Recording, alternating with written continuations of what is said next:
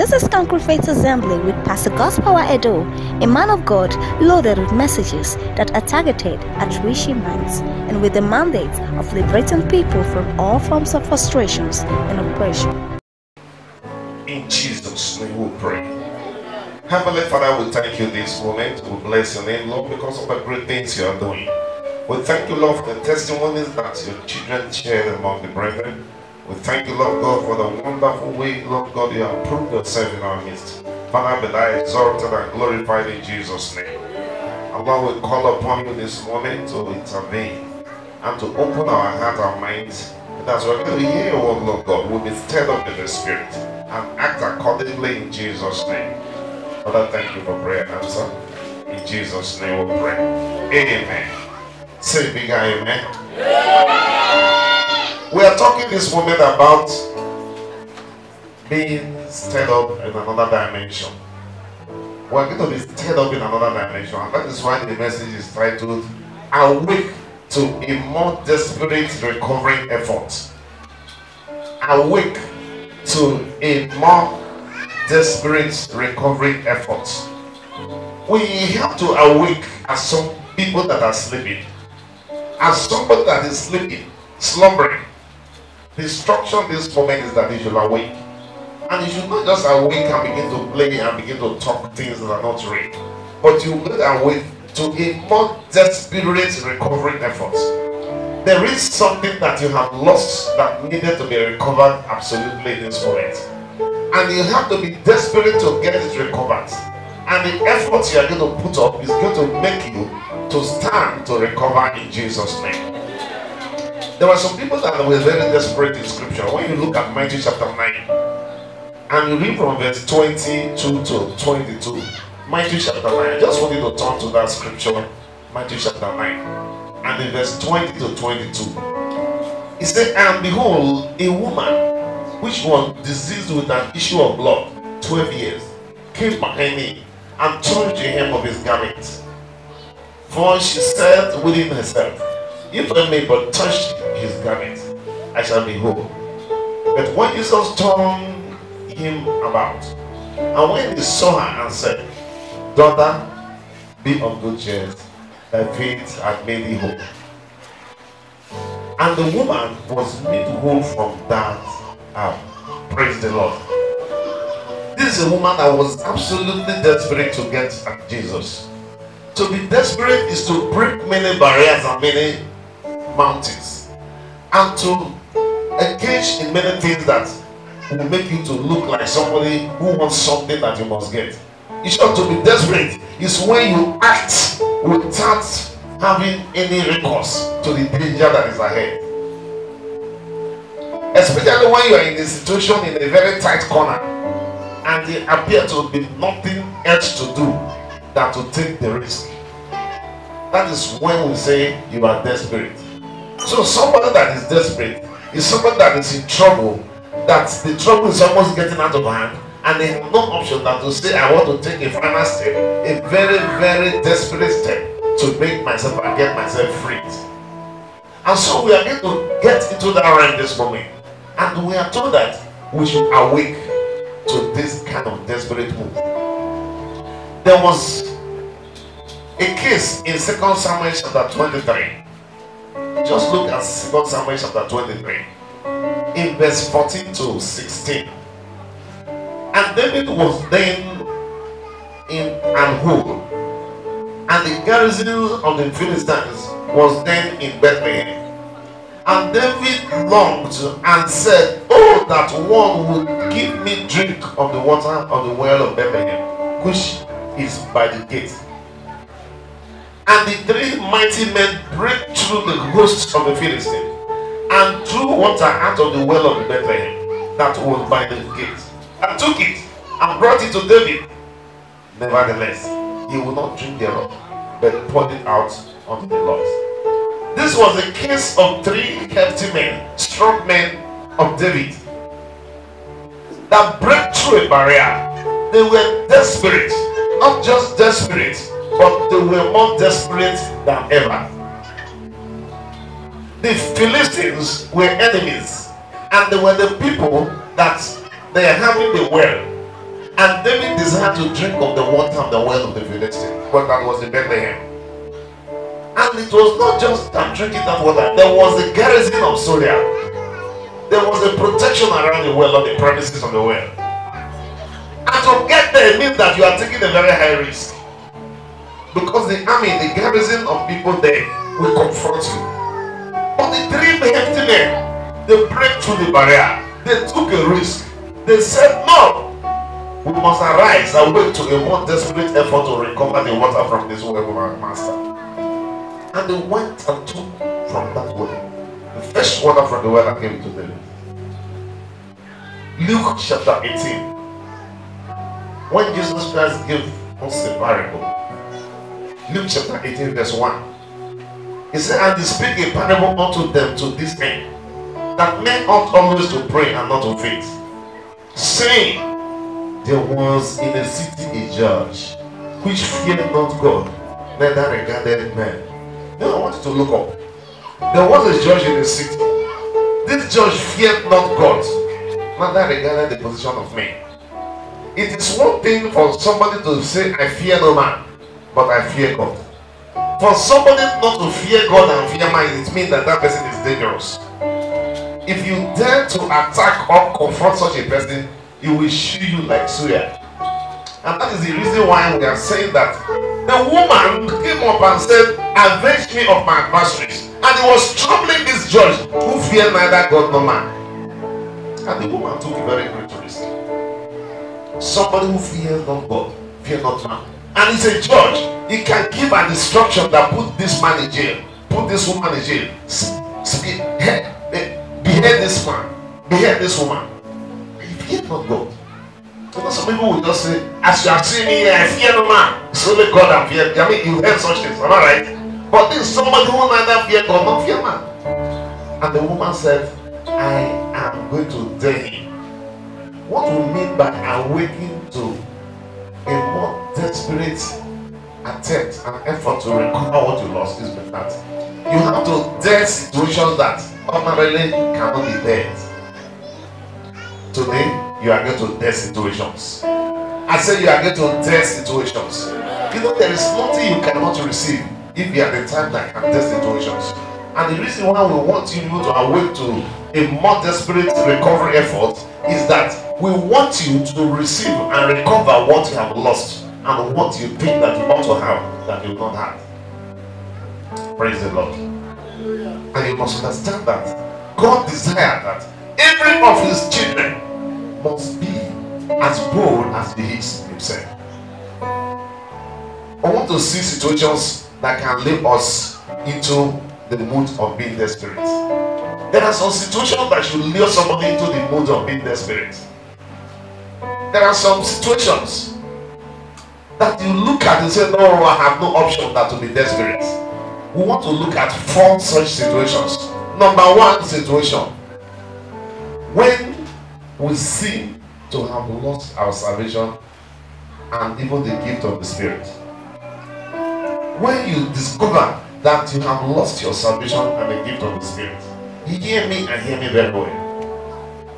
Jesus Christ came that we might have salvation, we might be redeemed from the curse of the law.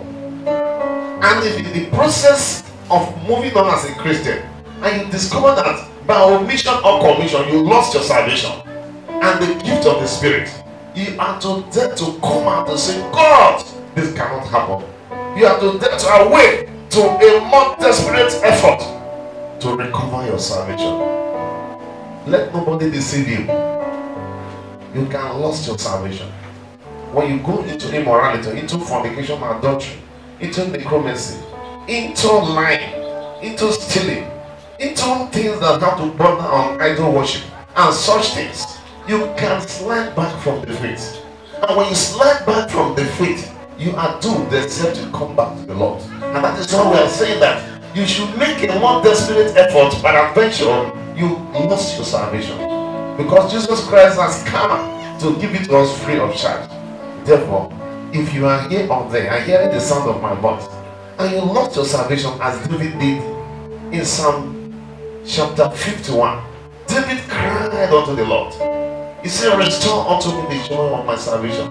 Back it from verse 11. Cast me not away from thy presence, and take not thy Holy Spirit from me. Restore unto me the joy of thy salvation, and uphold me with thy free spirit. You know, when you're at salvation level, when you receive salvation, you have the Spirit of God.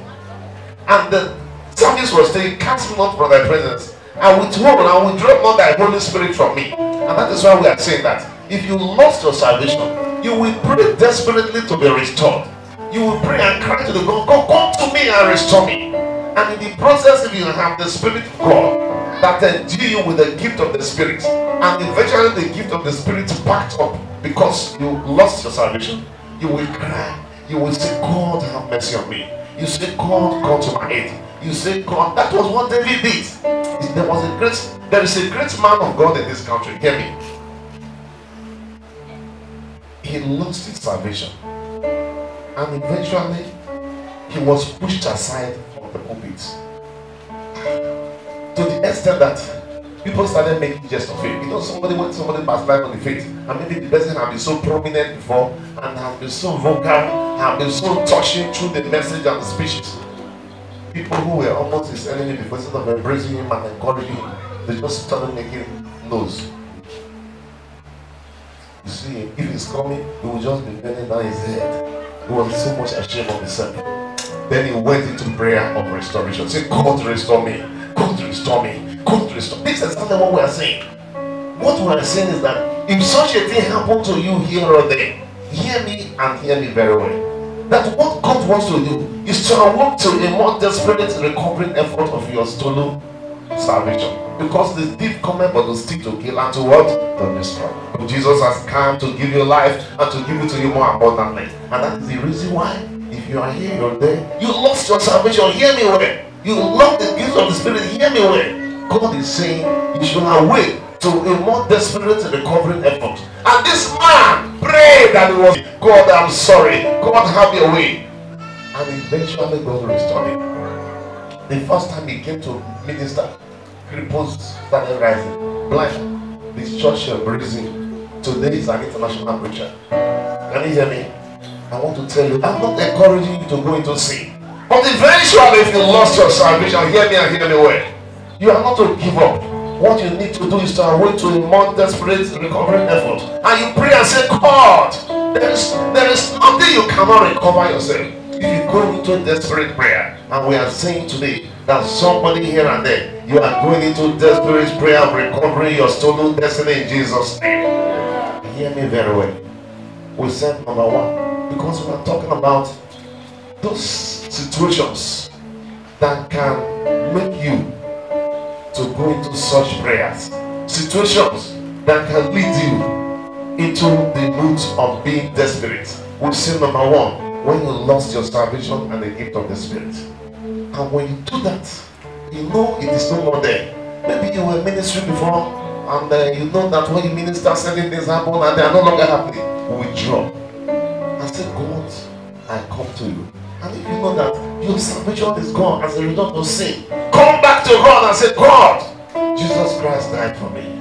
And we lift him up in the name of Jesus. And when you lift him up, he will bring more men to the kingdom in Jesus' name. Then number two, we said number one, when you seem to have lost your salvation and the gift of the Spirit. Two, when an affliction seems to overwhelm you. Well, you see that scripture we read in Matthew chapter 9. The woman of the issue of blood. In Matthew chapter 9, we read that scripture, verse 20 to 22. The woman of the issue of blood. She said, no, this affliction has overwhelmed me. I've gone to many physicians. Some have generally given me fake drugs. Some people charge me very expensively, and nothing happened. This time around, I come to the man of Calvary. I come to the man of the cross. I come to Jesus Christ of Nazareth. And she heard that Jesus Christ was in the place preaching, and the crowd was so thick. This woman was moving. This I must touch the hem of his garment. If I can but touch the hem of his garment, I will be free. The woman started going. He awoke to a more desperate recovery effort. Hear me and hear me well. that awakes to a more desperate effort to recover what he has lost. Because the woman who heard it before, she was not born with the issue of blood. It was something that came suddenly on her, and she felt, no, it cannot continue. I must recover my original self. I must go into prayers. I must touch the hem of his garment. You know, I have a friend. A pastor friend came here just last week, and he was telling me something. What's the matter? He had a very serious case, and this case we call the prostate enlargement. He cannot urinate, and he was so tough. And each time they will rush him, each time he will call me on phone, each time he said one day, he said, no, it is written. Tell somebody it is written. He took his Bible. He said he started praying. He started praying. He was on fasting. He was on prayer. He was on fasting. He was on prayer. He was on prophetic fasting. That is, he will pick the word of God and speak it to the situation. That's what we mean by prophetic prayer. And what happened was that normally, every day, every night, he was in trouble. He was in trouble. But that night passed on the fasting, there was no problem. 2 days elapsed, he was okay. 3 days, he was okay. 4 days, 1 week. He said, what? 2 weeks, 3 weeks, 4 weeks, a month, 2 months, 3 months. Praise the Lord. There is nothing you cannot challenge if you are weak to a more desperate recovering efforts of prayers.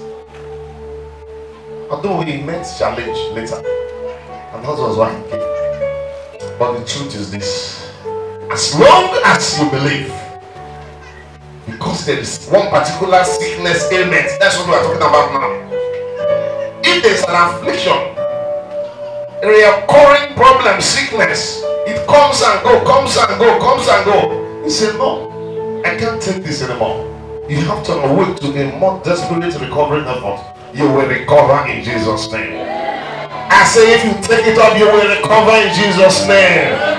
There are times you need to take things the extraordinary way. There are times you need to say, no, I'm going the extra mile. There are times you need to say, no, I'm not going to be the pastor. There are times you need to say, no, I don't handle this case myself. You handle it, and God will honor you in Jesus' name. So I tell you that the situation that can warrant and lead us into such desperate prayers, number one, when we seem to have lost our salvation and the gift of the Spirit. 2, when an affliction seems to overwhelm us. Then number 3, when something or someone precious to you seem to be missing out of your life. Somebody or something precious to you seem to be missing out of your life. You know, there are times when something you treasure so much, maybe your husband, somebody is taking your husband out. Your husband no longer eats your food so much. You just say, I'm okay. You know, sometimes when he comes from outside, you see lipstick rubbing his shoulders and all this stuff. You say, no, somebody is taking my husband. Somebody is taking my wife. You take it to God in prayer. You become more desperate in prayers. You say, God, this issue, I'm not taking it light. And what you do at that time, that is a situation that can lead into taking such action. That is to say, when something or someone that is precious and close to you is being taken away. Then number 4, when an expectation is over delayed. You know, some people, there are some expectations that are over delayed. You know, the Bible says that hope deferred maketh the heart sick. When an expectation is over delayed, either you have the expectation through revelation, or you have it through inspiration, or you have it through personal desire. You know the desire of the righteous ought to be granted. Or you have it through enemies and you have been expecting and expecting this situation, and nothing is happening. What you do is that you have to awake to a more desperate recovery effort. You are saying, no! This time around I'm not going the normal way. I want to do something extra. I want to do something, I want to go extra mile. And if you go extra mile, the Lord will honor the prayer in Jesus' name. I said the Lord will honor the prayer in Jesus' name. I want us to look how to become desperate. How do we really become desperate? we are talking about the situation that will make us to be desperate. We want to look at how to become desperate. How do you really become desperate? Because the bottom line is that we have to be desperate. How do you become desperate? That is what we want to look now. To become desperate. How do we become desperate? Number one, you have to engage the right words in prayers. To be desperate is being using the right words in prayer. In most cases, we use the wrong words when we pray. But when you come to God, using the right words and say, no! A word that is properly used in due season is a desperate word. Listen, when we talk about being desperate, it may appear us absurd, but the truth is that when things are getting out of hand, and when you know that the situation is no longer under control, you have to take some dangerous steps. When you take dangerous steps that are likely to use fruit, then you are desperate. And what we're saying in this point is this: to be desperate at this point means that you are going to take radical steps. How do you take them? How are you going to become desperate? Number one, to engage the right words in prayer. Job chapter 6. Job chapter 6. I want you to look at it. We're going to read verse 25 to 26.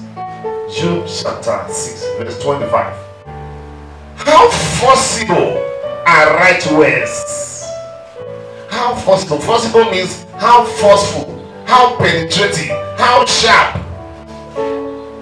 How forcible, in verse 25, how forcible are right words? But what doth your arguing reprove? It's nothing. When my words are forcible, verse 26. Do ye imagine to reprove words, and the speech of one that is desperate, which are as wind? You know, the speech of one that is desperate are as wind. The words fly, but you can't hold them. You know, sometimes when we begin to minister to people who are possessed with demon spirits and that, when you be praying and praying and praying, after you quote a scripture, it is written, the demon will cry and run away. And that is when you will know that these are forcible ways that are used. To become desperate, you have to engage words and the right words at the right time. That is number one. That is how to become desperate. Number two, to be desperate, you have to make random inquiries for the solution, even as David did when Ziklag was burned down. If you look at Samuel, 1 Samuel chapter 30, verse 1 to 15, the city of Ziklag was burned down. And when David came and the men, they started crying and weeping. So what is happening? Oh, we are gone. And two wives of David were captured. Their daughters and children were not captured. They were not arrested. They were taken hostage. And David and the people were crying until they could have no strength to cry. Then David consulted with the Lord. You must make inquiry. As you are praying, consult books. There are books that people wrote that are pertaining to your case. You make inquiry. You don't just pray and pray. As you are praying, you make inquiry. Consult books. Read books of great men of God. Listen to their tips and hear what they are saying. Because we are told that the experience is the best teacher. Those people who have experience, they will tell you the greater things.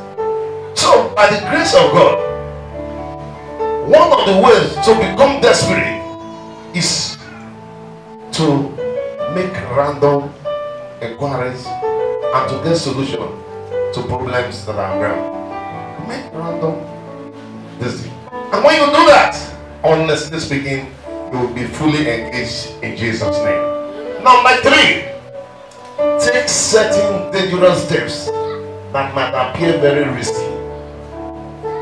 Take certain dangerous steps. Hear me very well.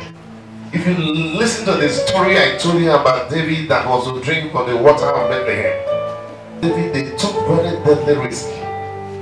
Hello? You have to take some steps. If you have something that is dear to you that is missing from your life, and you have prayed, you have done this, you've done that, take some steps. It's not just about prayers alone. Take some steps. Say, no, I'm going to take this step. If I perish, I do what? I perish.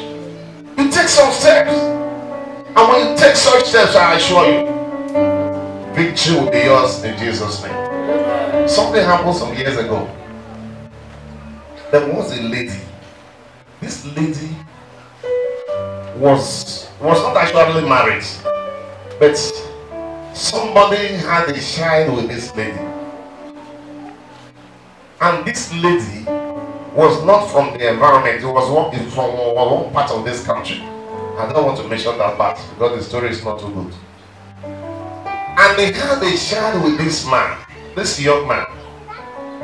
And they decided to take the child. So they just deceived him to come. He came and they took the child from her that she's not going with the child. The lady said, you are liars. So they went and hid the child. They ran away.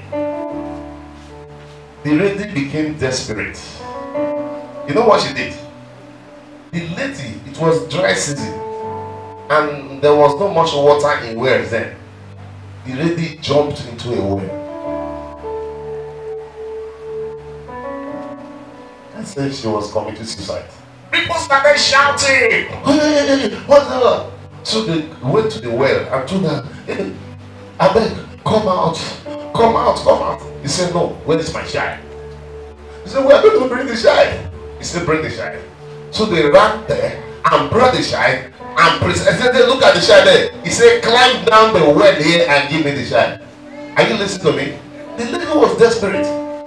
So they didn't want somebody to commit suicide on their head. They took the child, climbed down. One man climbed down. The man said, at least you cannot kill me in the well. Praise the Lord. The man climbed down with the child, handed the child over to her, and they brought her out. And she traveled home with her child. Are you listening to me? That's how to become desperate. The woman became desperate. No, you can't deceive me and take my child from me. I will do something. I will go extra mile. I will do something that will threaten you. What I will say, we must awake to a more desperate recovery effort. She recovered her child, did she not? Even if it was a negative way, the method she used, she recovered her child, and the child was given to her. And what I'm telling you here is this: no matter what you are passing through, if you resort and awake to a more desperate recovery effort, that thing will be yours in Jesus' name. You must awake to a more recovery effort. You must say, come on, I cannot continue like that. So, number 4, keep pursuing even when your strength seems to fail you. Keep pursuing even when your efforts seem to fail you. You know, there are times when we really pray, our strength is little. But in most cases, God works more with us when we are weak. And that was what he told Paul. Hear me very well.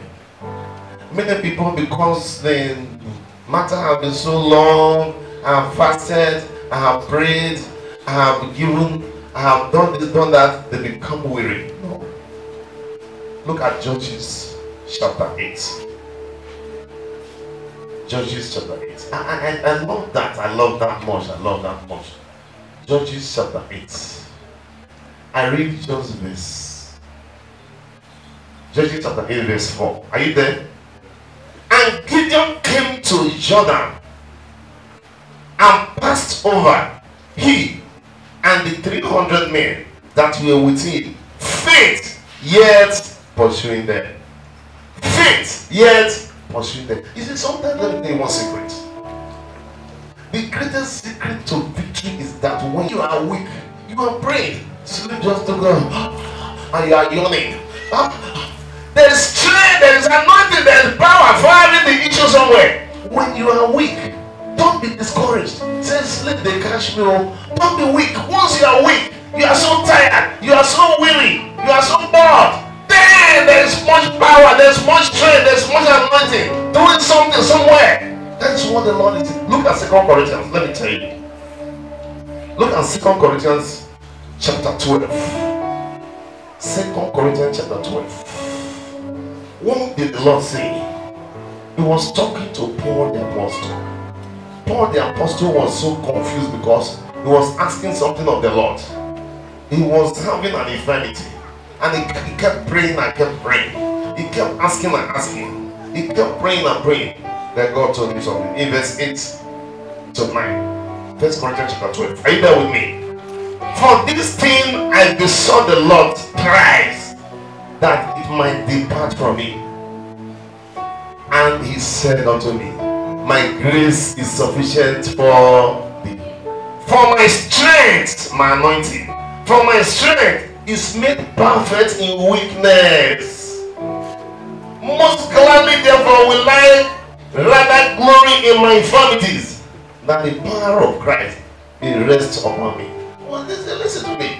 When you think there's not everything, the hope is gone. When you are so weak, you are so demoralized, and there's no much power, strength to pray, and you are even famishing because of fasting, then there is an anointing working somewhere. Hello? Are you listening to me? When there is that kind of weakness in you, you say my strength is in weakness. Oh, Pastor, close this service. We are tired. We have been praying this morning. I have not eaten. I tell you, that is anointing. Tell somebody it is anointing. Tell him it is anointing. I want to make you understand that God desired that we all here and there should walk tirelessly and awake to a more desperate effort to recover that which is stolen from us. Anything that has been stolen from you, anything you have dreamt to have, anything that you have imagined to have. You know, the Bible said that as a man thinketh, so he is. Anything you think about having, the desire of the righteous be granted. Anything you desire to have, anything you have dreamt about, anything that have been prophesied of you, anything you have thought about having, I say, awake yourself to a more desperate effort to recover that thing and take that thing back. Because know it that that thing belongs to you, but there is a power that seems to be preventing you, depriving you from having that thing. But today, I say, have it in Jesus' name. I say, have it in Jesus' name. Don't be afraid of anything, anybody. This ministry is about faith, conquering faith assembly. We conquer by faith. We don't conquer by sight.